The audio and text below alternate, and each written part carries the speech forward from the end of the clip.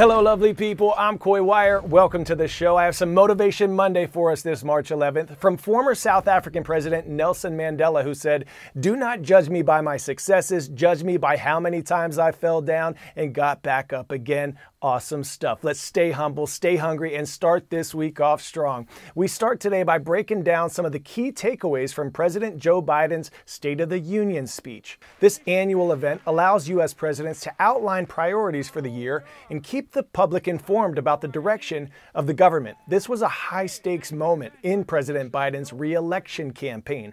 According to a recent Times Siena poll, he's facing an approval rating of around 38% as he seeks to reassure voters who might doubt his leadership and may favor former President Donald Trump. Biden started his speech with a call to protect democracy at home and abroad by adopting the bipartisan national security bill. If the United States walks away, it will put Ukraine at risk. Europe is at risk. The free world will be at risk, emboldening others to do what they wish to do us harm. My message to President Putin, who I've known for a long time, is simple. We will not walk away.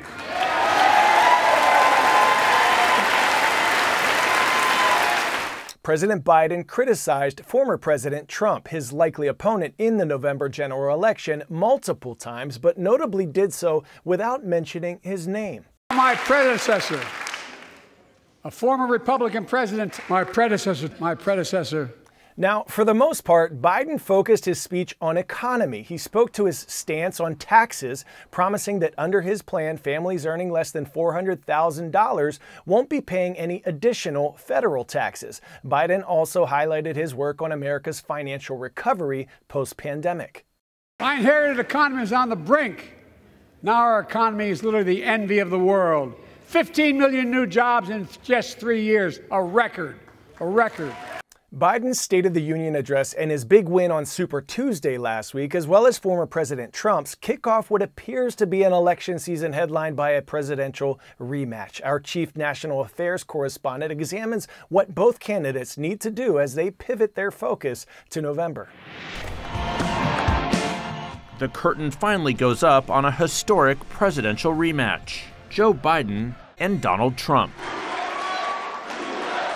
emerging from Super Tuesday primaries as the effective nominees of their parties. But there are warning signs in winning, with both men facing distinct challenges of rebuilding their coalitions. Nikki Haley, the last standing Republican rival, suspended her campaign without offering an endorsement. It is now up to Donald Trump to earn the votes of those in our party and beyond it who did not support him. And I hope he does that. 8 months before the general election, the Republican Party is rallying around Trump. November 5th is going to go down as the single most important day in the history of our country. Senator Mitch McConnell, who hasn't spoken to Trump in more than 3 years, offered his endorsement, saying, "It should come as no surprise that as the nominee, he will have my support." After a string of Democratic primary victories, President Biden is preparing to tackle myriad challenges he faces to win re-election. Biden easily swept away long-shot rivals like Dean Phillips, but a series of protest votes made clear he faces a task of uniting Democrats too, like in Minnesota on Tuesday, where uncommitted received 19% of the vote. With the general election contest finally taking shape, history will be tested anew, as Trump seeks to become the first president since Grover Cleveland was voted out of office to be sent back for a second term. So the sequel between Biden and Trump will play out in a far different political context, and there are wild cards galore, from Trump's criminal cases to Biden's foreign policy challenges and the fitness of both of these presidential candidates. There is no doubt these primaries have shown the vulnerabilities of both campaigns and both candidates. There's no modern-day historical guide for the campaign that is to come, but it starts now. 10-second trivia. Which country was the first to enact daylight saving time? France, United Kingdom, Germany, or the United States?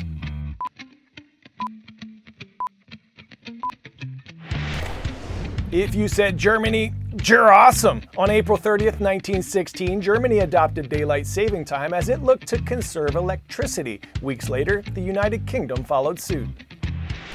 All right, how are we feeling today? Losing an hour of sleep is no good. In most of the US and many other countries around the world, we spring ahead or move our clocks forward by 1 hour in early spring, then fall back or move them back an hour again in mid to late fall. But most of us might not actually have to physically change too many clocks, right? Because our devices might do it for us. But what if I told you you had to change 2,000 clocks? That's the task at hand for clockmakers at London's Palace of Westminster. CNN followed the small team there a few years ago as they tick-tocked their way through adjusting those clocks before British lawmakers arrived to work. I love talking about clocks. I could talk about clocks all day. Not everyone wants to hear about them. But everyone wants to hear about the clocks at the Palace of Westminster. Whether it's Big Ben, whether it's just being interested in such a busy building, working on clocks, doing the time change, maintaining, it's something I take a lot of pride in. Ian Westworth and Alex Jeffrey are part of a small team of clockmakers at the Palace of Westminster in London. Twice a year, when the clocks spring forward or fall back across the United Kingdom, they have the responsibility of adjusting 2,000 timepieces before lawmakers return to work. There's 2,000 clocks on the parliamentary estate, there's 500 heritage clocks, there's 2 days, and it's our task to perform the GMT time change. We have clocks here that predate this palace, and some that were designed specifically for this palace. We do actually come across clocks that we've never found before. It only happened the other week. An MP contacted us saying, I've got a clock in my office, it hasn't run for some time. And I'm thinking, I've been here 18 years and I've never been into your office. He said, that's probably why it hasn't worked. The time changes were put in initially as a mechanism, a practical mechanism to take advantage of daylight hours in the summer. So it's important, I think, to keep that tradition. In the United Kingdom, Winston Churchill championed the concept of daylight saving during the First World War before he became Prime Minister, believing that the country could save energy by stretching the hours of evening sunlight. The practice has spread across the world. In the US, most states observe daylight saving, moving clocks forward in the spring. Only Hawaii and most of Arizona don't. In the UK, a 2019 poll showed that a small majority of Britons want to keep changing the clocks. At the Palace of Westminster, its resident clockmakers are responsible for maintaining this tradition. Even with this digital world, everybody's got a computer with a clock at the bottom, or they've got a digital watch on. But the MPs and the Lords or the staff who've actually got a ticking clock in their office, one of the first things they look at is the ticking clock and not the one on the wrist. Our job is to make sure that every day these clocks are working for them. The last clock of the day before doing Great Clock Tonight. There's a lot of ground to cover. I left my step count on last year and it was 55,000 steps. It's very time consuming, but it's very rewarding. We can say to each other, well done guys, it's a job well done. And when people turn up for work on Monday, they're right on time.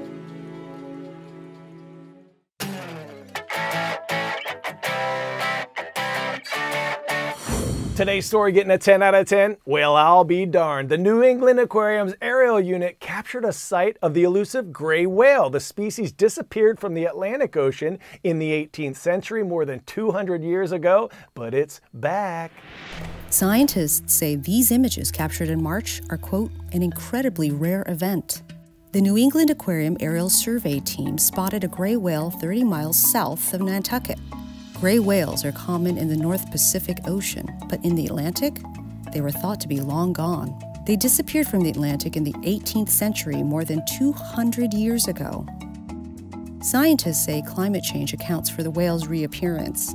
The Northwest Passage connecting the Atlantic and Pacific Oceans has regularly been ice-free in recent summers. All right, before we say farewell, we are showing some love today. This shout out goes to Hankins Middle School in Theodore, Alabama. We hope you absolutely crush it this week, Cougars. And this shout out goes to the Kodiaks at Cascade High School in Leavenworth, Washington. Rise up. Thanks to all of you for subscribing and commenting on our CNN 10 YouTube channel for your shout out requests. I'll see you tomorrow, lovely people. I'm Coy Wire, and we are CNN